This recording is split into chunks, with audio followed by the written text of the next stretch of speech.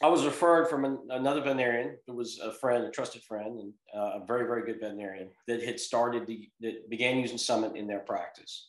And we discussed Summit being used systemically as anti-inflammatory and therapy for the joints. And I kind of progressed from there, and of course, doing some homework and research on the product, looking into the safety factor and a lot of possible uses and uses in human medicine where it stood at the time.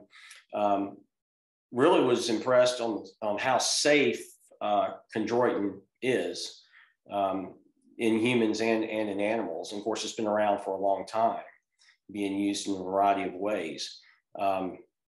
I moved from there and used it as some things for inflammation within the legs, tendon sheaths and joints and so forth, and have a lot of success with it every time I use it.